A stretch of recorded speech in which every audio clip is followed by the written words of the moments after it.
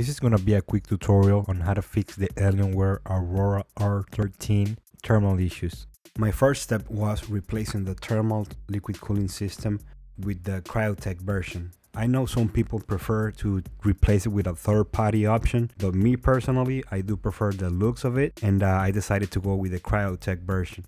I was able to find two options, one of them being Amazon for about $185 and the second one on eBay for about $140. I decided to go with the eBay seller. The shipping took about 4 days to get delivered.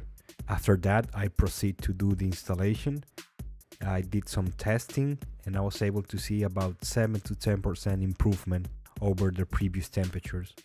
After doing all that installation, I had a second concern, which was the front fan noise level.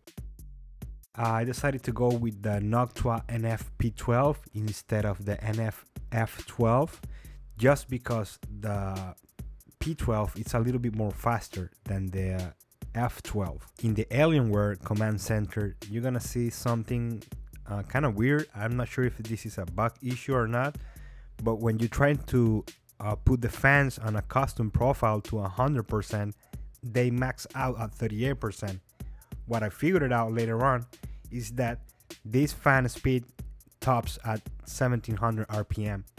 Compared to the stock fans, they do spin about 4000 RPM. So this is why it maxed out at 38%. It took me a minute to figure it out, but they still pulled a lot of air in. They're super quiet and they are a big improvement over the stock fans. The third thing I did was swapping out the stock 3090 for the Founders Edition 3090, and I also did the thermal pads upgrade with the G-Lead brand thermal pads.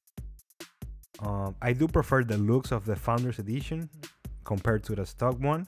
That's why I decided to do the upgrade.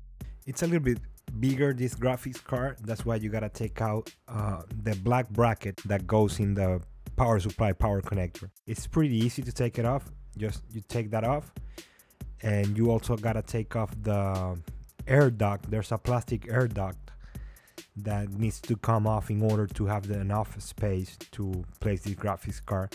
This is a personal decision. You can either way keep the stock graphics card and do the thermal upgrade. Either way, you're gonna see a big improvement if you do it on the stock card. This is more like a personal preference, but I do recommend that you do the thermal pads upgrade on your graphics card. All this information applies to the Alienware Aurora R13 models and the R14 models.